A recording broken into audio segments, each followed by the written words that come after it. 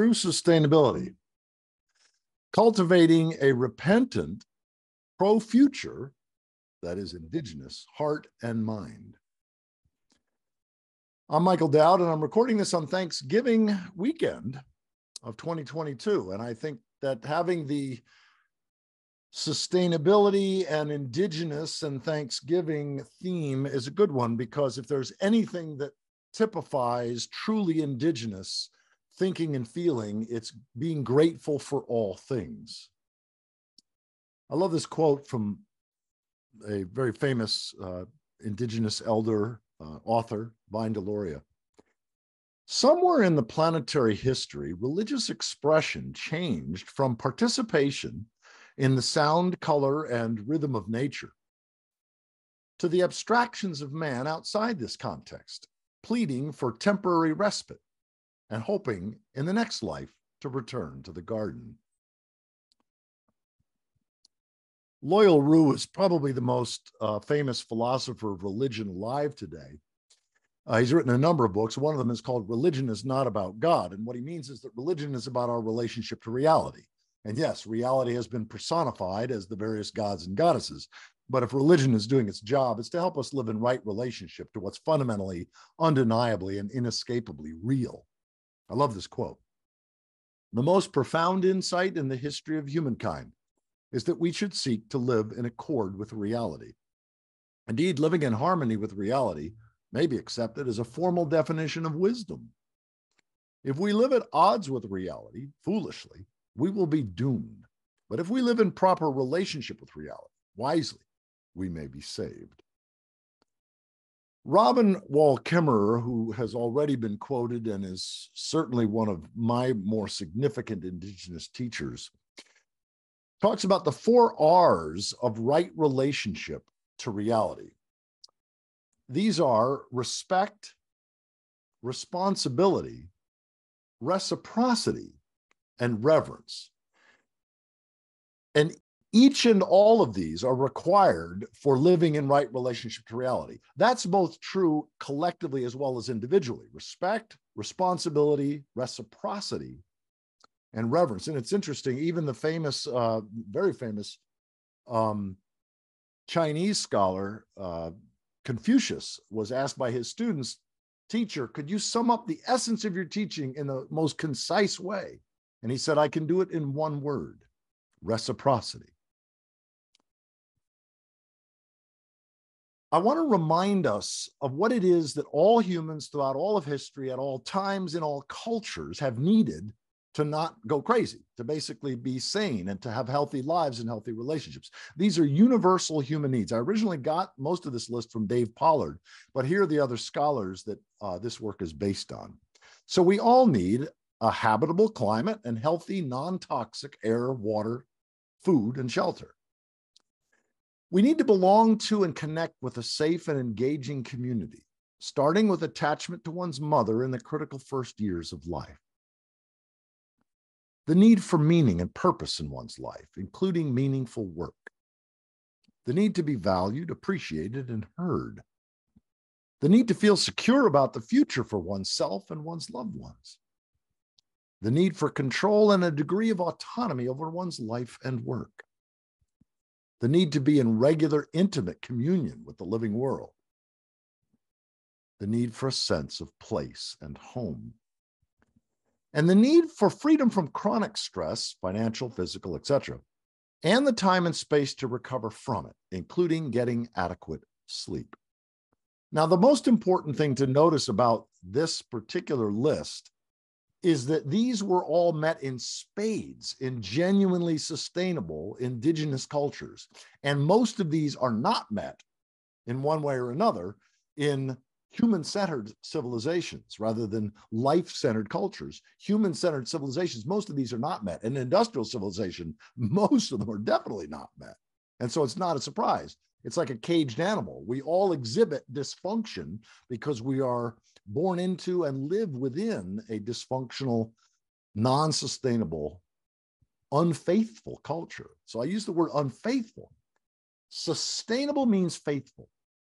Unsustainable means unfaithful. And I suggest that everything else is but a footnote or a distraction. Now, faithful to who? Faithful to what? Well, faithful to the past, faithful to the ancestors, faithful to the descendants. That's the whole seventh generation. Faithful to the body of life, which is our biophysical creator, sustainer, and end. Faithful to nature, what we call nature, but the word nature is not a good one. So sustainable means faithful and unsustainable means unfaithful. Faithful to reality and unfaithful to reality.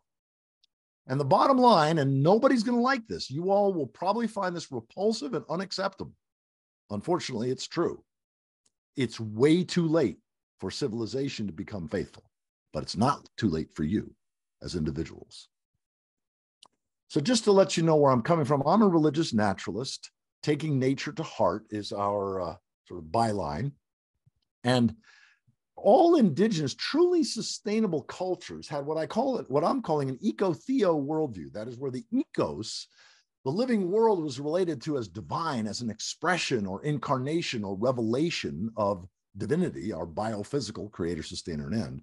And the theos, the world of spirit and theology, and that was infused and embodied and expressed within the living world. It's an eco-theo worldview. Ecology is the heart of my theology. In fact, here's my eco-theo credo, and this most religious naturalists subscribe to something like this. Reality is my God. And notice I spell God G, earth emoji D, because I want to be clear. I'm not meaning a supernatural being outside the universe, that if you believe in this supernatural being, you're a theist. And if you disbelieve in this supernatural being, you're an atheist. No, I'm an eco-theist, right? I honor my biophysical creator, sustainer, and end, and I invite you to do the same. So reality is my God. Evidence is my scripture. The epic of evolution is my creation story. Ecology is my theology. Integrity is my spiritual path. And evangelizing right relationship to reality is my message, my mission. And that's my core message too. And when I say evangelizing, I mean sharing the message that coming home, coming into right relationship to reality is good news. And that's true even if we go extinct in the not too distant future, which is an absolute possibility. What do we call this reality? That which brought everything into being, that which nourishes and sustains everything, and that which receives everything at its end. This is, you don't have to believe in this reality. It's an inescapable reality. But what do we call it? Well, what we call reality, what we call nature, what we call the biosphere, indigenous, that is faithful, sustainable, pro-future cultures experienced personally and related to in an I-thou, respectful, honorable way. Remember the 4 R's? Respect, reciprocity, reverence, and responsibility. That's the way we do, but we have to think about that reality. Joseph Brodsky said our language matters. He won the Nobel Prize in literature in 1987. He was a Russian polymath that taught in some of the most prestigious universities in North America. And he said, you Americans are so naive. You think evil is going to come into your houses wearing big black boots. It doesn't happen like that. Look at the language. It begins in the language. We need to untrivialize or realize moral language. And this is, again, an indigenous critique of Western or just even anthropocentric. Because good and evil, it's not relative. It's not just context dependent. Good is what promotes ecological integrity, social coherence, and personal wholeness, usually in that order. Evil is what diminishes or destroys ecological integrity, social coherence, or personal wholeness. This is not moral rocket science. We don't need 10 commandments to tell us this. So coming back to language, there are words and concepts that foster individual and collective evil. And again, I'm meaning evil simply as these words and concepts foster us to be in a way of relating to primary reality that diminishes or degrades ecological integrity, social coherence, and personal wholeness. First of all, clean, green, and renewable. These are deceptive words. The only energy, the only technology that's clean, green, and truly renewable has chlorophyll. If it doesn't have chlorophyll, it's not clean, it's not green, and it's not renewable. It may be rebuildable, but it's not renewable. Progress. We think of progress in human-centered ways, but that's crazy. Two of the most important books, two of my most important mentors are William Catton and Thomas Berry. And both of them, in fact, Overshoot's the most important book I've ever read in my life. And both of these get at this: you can't define progress in human-centered ways without it becoming ecocidal.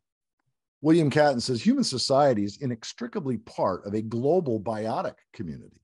And in that community, human dominance has had and is having self-destructive consequences. Thomas Berry, one of the most significant ecological and evolutionary thinkers of the 20th century, said something along similar lines. He said, the most difficult transition to make is from a human-centered to a life-centered norm of progress.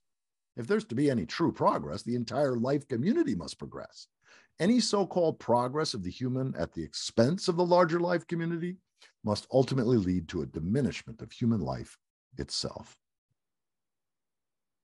Sustainable and development. We use the word sustainable all the time. I actually met somebody who claimed to be the sustainability director for the United States Pentagon. He's more unsustainable than the Pentagon, and he was he was in charge of recycling. Okay. Development. We think of development as a positive term, but it usually means taking the living world, making stuff for humans, and then go to the waste heap. And the faster that happens, that's development. This is crazy. Evolved. Energy transition. No, these are not going to happen. And God. The fundamental word that, if interpreted in a human-centered way, leads good people to do great evil, is interpreting the word God in human-centered ways. And I'm not going to go into more. I've done a number of programs: God, owning our error, accepting our fate, Sustainability 101, indigenuity is not optional. Indigenuity is applying an indigenous heart and mind to today's issues. My God, what have we done? That was spoken by the co-pilot of the Enola Gay when they dropped the bomb on Hiroshima. My God, what have we done? And then my 10 Inevitables, my most complete video that I've ever done. And my most recent one, Collapse and Ecocide as Religious Failure. God blind and biosphere deaf. So the limits of my language mean the limits of my world. This is why language matters so much, because your God is your ultimate concern. It's whatever you put your faith or trust in. And if we don't put our faith and trust in that reality first, what we could call the ecosphere, right? That's our biophysical, our universal creator, sustainer, and end. Doesn't matter whether you believe in the biosphere or the ecosphere, it's our creator, sustainer, and end. But our name for that reality either evokes humility or hubris.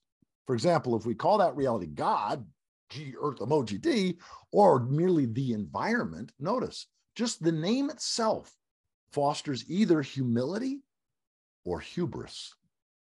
I love the ancient Greek definition of hubris, the overweening pride of the doomed. So what's a God's eye view? We think of it in human-centered ways as like the view above and outside it all, that sees it all. Well, no, I tell you that this is a God's eye view. A God's eye view of the world is the view from within every set of eyes. It includes the subjective experience of all creatures. That's what's known as a kin-centric worldview, where the other creatures are seen as kin. So this should be considered religion 101 or sustainability 101. That is, religion is that aspect of society in healthy cultures, which it hasn't been doing for several thousand years, but religion is that aspect of society that speaks with moral authority and assures that the future will not be compromised by the present. Because if religion doesn't do that, no other institution is going to do that. And in traditional societies, this is a very famous book by Teddy Goldsmith, Edward Goldsmith. He was the founder and the editor of the Ecologist magazine and the editor for like 40 years. And his magnum opus is The Way, an ecological worldview. In fact, this is from the table of contents in The Way. He said, in traditional societies, in healthy, genuinely sustainable pro-future societies, technology is in accord with the needs of the biosphere. Settlements are in accord with the needs of the biosphere. The economy, education, community, basically everything is in accord with the needs of the biosphere, which is primary reality. So it turns out that religion needs science. That's why I love Neil deGrasse Tyson. Religion needs science, and evidence needs a moral voice. And this can happen. This won't happen when the biosphere is exploited as it rather than honored as thou.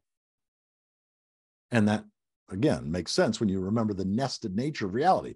We're made up of smaller, intelligent, creative realities like our microbiome that we don't exist without. And we are dependent upon larger, creative, intelligent realities like the algae and the trees and the climate. And so all of this is what I call primary reality, is everything inside us and everything outside us that we depend on, that we don't exist without. Relate to the larger body of life as divine or perish. You could say that's a fundamental law of life. Or relate to the community of life as kin or perish. This is an indigenous, pro-future heart and mind. I love this quote from the Native American elder Daniel Wildcat. He says, "We live among relatives, not resources." And Thomas Berry said something similar. The universe is a communion of subjects, not a collection of objects. The environment, after all, is not our surroundings. It's our biophysical creator, sustainer, and end. So just very quickly, sustainable means faithful. For the first 95% of human history, we live more or less faithfully, more or less sustainably. And it's the essential stance of virtually all pro-future, ecocentric, that is life-centered, kin-centric, or land-honoring cultures. That's the fundamental difference. Unsustainable is the land belongs to us. Sustainable is we belong to the land. So wealth and well-being is measured by the year-by-year, decade-by-decade health and vitality of the soil, the forest, the water, the life, and everything that culture or society needs and depends. In other words, it's honoring nature, honoring God, G Earth emoji D, honoring the living world, and doing everything you can to preserve the systems that make your life possible. What I'm calling God first. Unsustainable means unfaithful. It means exploitative. It's extractive. It's man first. And I say man rather than human because most unsustainable civilizations are not just anthropocentric, they're androcentric, they're man-centered. This is just the last 5% of human history, the last 8,000 years. The elites and the ruling class, what gets called wealth and progress goes up, at least for the elites and ruling class, not for the slaves. And the well-being of the bioregion and the habitat that is carrying capacity, that's an ecological term, or real wealth goes down. And where those cross is what's called overshoot. And this is the ecocidal pattern of more than 80 human-centered, that is anthropocentric civilizations. I do whole programs just on this kind of thing. So religion, as Teddy Goldsmith says, is the control mechanism. What he means is that it's that moral voice within society that ensures that the future will not be compromised by the present. And here are three fundamental things that unite virtually every sustainable culture that we know of. All benefits and all real wealth come from the living biosphere, what I'm calling God. All right? Again, not God as a supernatural being, but God as a mythic proper name for the living world, our biophysical creator, sustainer, and end. God or life will continue to dispense these benefits and wealth only if life's critical order, that is its essential integrity or way, is honored and preserved. Therefore, the fundamental role of religion or life ways is to ensure that the culture or society remains faithful to the past, faithful to the future, and faithful to the body of life, by fiercely preserving the integrity of the ecosphere and the critical order of the cosmos. And there were four basic fundamental ways that they did this: God first, or life first, seventh generation, sacred limits, and consequence capture. I call these the four laws of true sustainability: God first, seventh generation, sacred limits, and consequence capture. And I have the exclamation because this is the passion with which genuinely sustainable cultures speak about our relationship to the living world. This is an ecocentric, not human. I mean, it's not human-centered. It's not anthropocentric. It's ecocentric or life-centered measures of progress and well-being, not human-centered. GDP, gross domestic product, the wealth of kings and corporations and nations, all of those are insane and ecocidal measures of wealth, well-being, success, and progress. Failing to prioritize the future over the present is evil.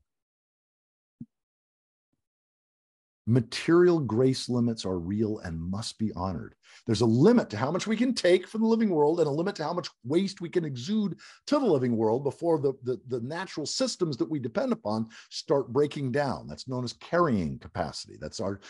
I call them grace limits.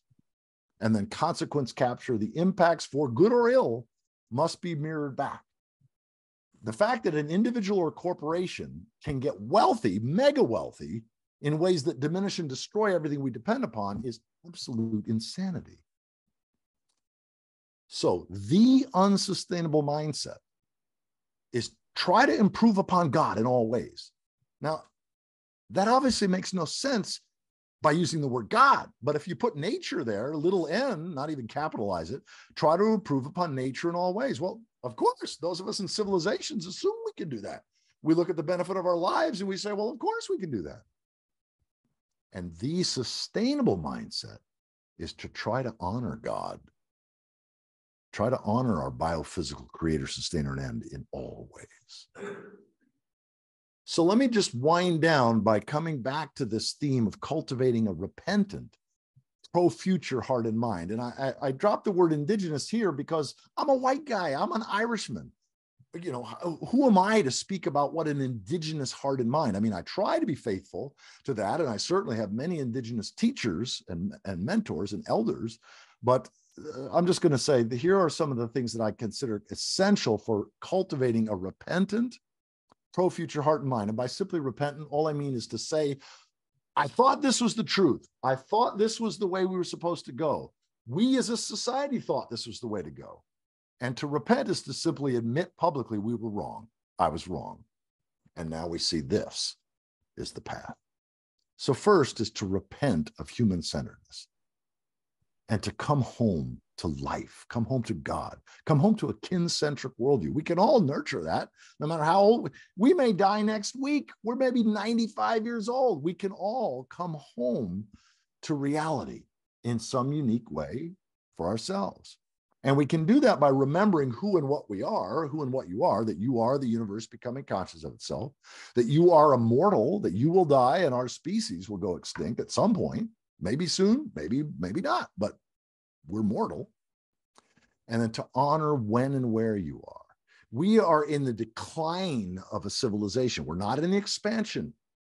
Most of us grew up during the 1950s, 60s, 70s, 80s, 90s. We were in expansion, but no, it shifted and we're now in decline, and we're in precipitous decline when you look at the impact on the biosphere. So honoring that we're in a time of global hospice, we're in a time of contraction, we're in a time of decline, and to honor where you are. You're in Gettysburg, most of you are in Gettysburg, Pennsylvania. To honor that fact and to honor your landforms and, you know, all the water and the soil and the plants and animals of your place, to honor that. To simplify. We can all cultivate a pro-future heart and mind by simplify, simplify, simplify. I first heard about less, L-E-S-S, from John Michael Greer. John Michael Greer is an author, and he talks about we can all adapt to less energy, less stuff, less stimulation. And our souls are nourished when we do that. And I added the less with a lisp. I added the final S because we can all be committed to less suffering. We can be committed to lessening the suffering of others, human and non-human. To bless and to contribute to others, human and non-human. My wife, Connie, is one of North America's leading point people in terms of assisting trees in migrating north. It's called assisted migration. It's a whole movement of assisting trees in migrating faster than any other animal can move their seeds. In fact, all you've got to do is Google the Wikipedia page, assisted migration of forests in North America, and you can learn all about this incredibly important movement to contribute to other species, even if we go extinct. And again, this is the fundamental indigenous heart and mind, is to be thankful of all things. And one of the things that means is let go of judgment and guilt. Let go of, I think I spelled judgment wrong. Let go of judgment in ourselves and others, because we so often feel so righteous and so judgmental of others. We judge the fossil fuel companies. We judge the other political party. We judge ourselves. You know, if we fly to go see our grandkids, we can let go of all that. It's too late for those judgments. And we can find ways to be a blessing, to be a contribution, to have compassion and generosity for others, given the reality of our situation. I love this quote from Robert Louis Stevenson. Sooner or later, we all sit down to a banquet of consequences. That's true individually, and it's especially true collectively. That's the Great Reckoning. We're in the early stages of the Great Reckoning, and there's no stopping it. It's unstoppable. But I believe this can also be the Great Homecoming. Humanity, the prodigal species, we've squandered our inheritance, and at least some of us are coming home to reality. We're nurturing a repentant, pro-future, indigenous heart and mind. And that is sacred, holy work, even if we go extinct in the not too distant future, which is an absolute possibility. I love this quote, again, coming back to full circle to Robin Wall Kimmerer. This is me actually at Redwood Grove out in California. I love this quote. Robin is the author of Braiding Sweetgrass, Indigenous Wisdom, Scientific Knowledge, and the Teachings of Plants. It was written 7 years ago, and it's still on the New York Times bestseller list. It's like number 9 or 10 right now. And then it's also available in her own audio voice. And I encourage the chapters, because she records it herself, will bring you to tears over and over and over again. I love this quote. Action on behalf of life transforms. Because the relationship between self and the world is reciprocal, it's not a question of first getting enlightened or saved and then acting. As we work to heal the earth heals us.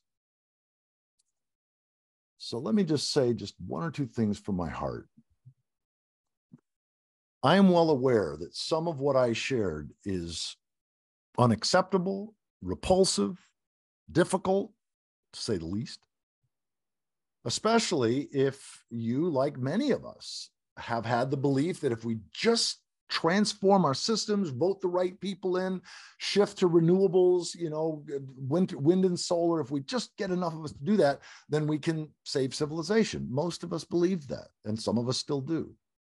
And so if you wake up tomorrow morning and you think, Michael Dowd is crazy, I can't accept what he had to say, apply the meat and bones principle. This maybe isn't as good for vegans and vegetarians as it is meat eaters, but the meat and bones principle is be nourished by whatever I said that's nourishing, and just discard the bones. Just don't worry. Don't choke on the bones. Just let go of whatever I said that you disagree with or you find repulsive or unacceptable, and just take the meat that's there. And I encourage us all to support each other in growing in compassion, but also growing in those 4 R's of right relationship to reality that Robin Wall Kimmerer talks about: respect, reverence, reciprocity, and responsibility. Thank you.